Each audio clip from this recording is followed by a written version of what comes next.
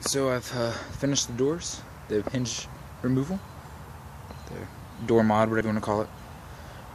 This is the old half of the hinge. And I've got the bottom of the old one cut off. I've got a 1/2-inch pin in there, welded in, a little bit of box tube to add a little bracing. Excuse the welding, I'm not exactly a welder. I'm not the best. Got it in there. There's the pin. So that makes it so the door can slide on top of there pretty easily.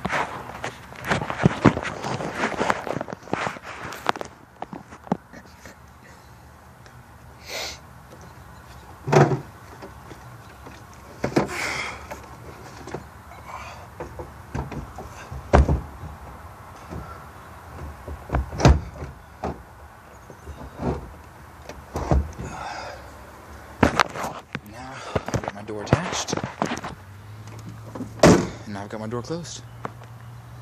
So yeah, that's done on a ZJ. That's how you do it right there.